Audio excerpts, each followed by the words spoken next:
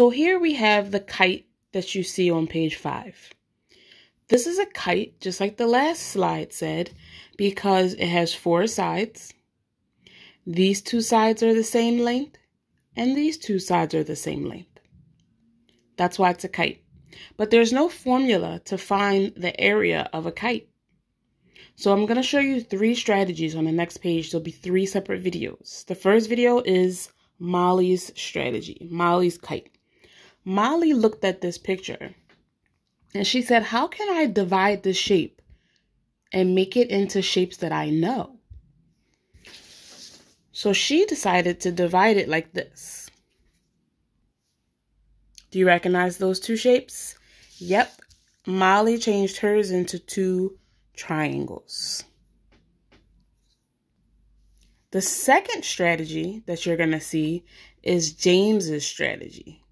James's strategy number 2.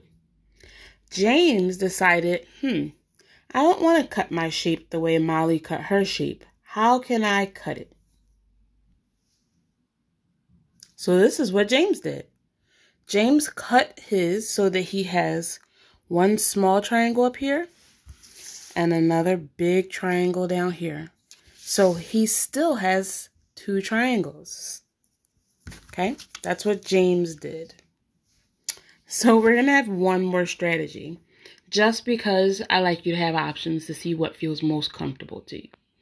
This strategy is going to be called Miss Skip's kite, strategy 3, aka the long way. Okay, the coolest part about the 3 videos you're going to see on the next page is that you choose. You choose which way you want to use. So here's Miss Skip's strategy, the long way. There we go. So Miss Skip is going to use Molly and James's strategy together. Okay, she actually has separated hers into 1, 2, 3, 4 triangles. All right, go to the next slide, watch all 3 videos, decide which one you like the best, and that's the one you should use.